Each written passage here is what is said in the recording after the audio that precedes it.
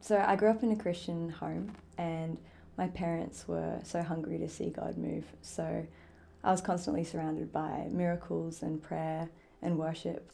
So I knew God was real, but I didn't really get to know him until I was in my early teen years.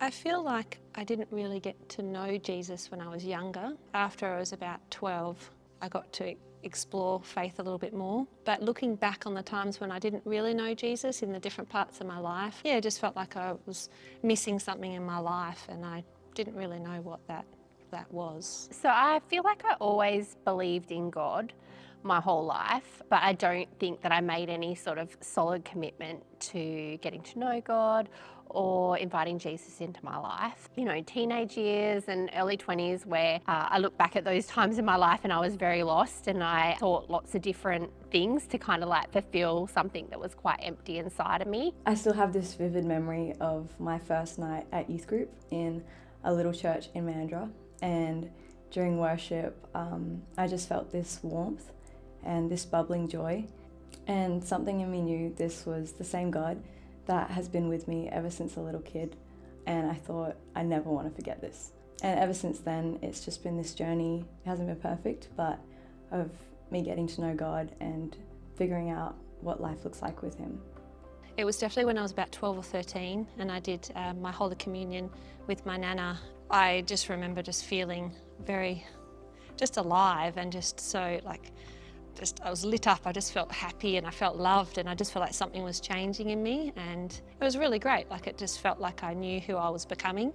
There was a prayer being said in church about offering your heart to Jesus or opening your heart to Jesus, and I didn't even know, sort of like my son put his hand up, and before I knew it I was kind of putting my hand up as well. In that moment I just remember feeling like really complete. Everything, I just had this complete calmness and this confidence that like everything was going to be okay.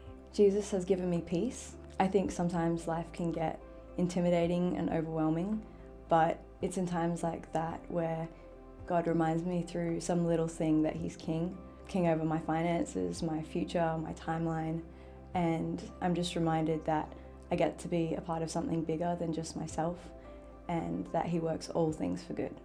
After coming to Oceans and coming along and doing the Alpha course, the first thing I really noticed was just a calmness about everything. I just felt really calm.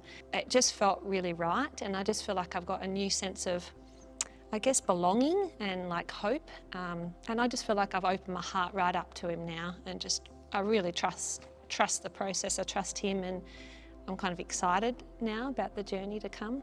Oceans was just home from the second I walked in the door. I was met with some of the most genuine people who just shared the same love for Jesus and love for each other and passion to see each other grow and succeed.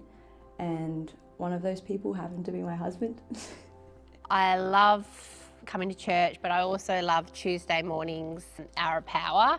The more that we come and the more people we get to know, it feels more like a family rather than just people that you come and see every Sunday. Being a part of Oceans has been so refreshing. The Oceans community is such a safe place for me where I can come just as I am and be loved, be challenged, be encouraged to grow more into who God has made me to be.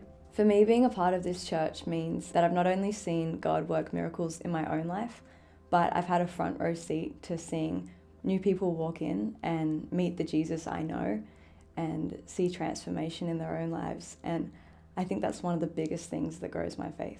My biggest encouragement for anyone that is thinking about giving their life to God is to do the Alpha course. It definitely answers those questions that you think, oh, I don't really want to ask that, or I'm nervous to ask that. It definitely answers those questions, giving you that knowledge and, yeah, building the foundation of what being Christian is about.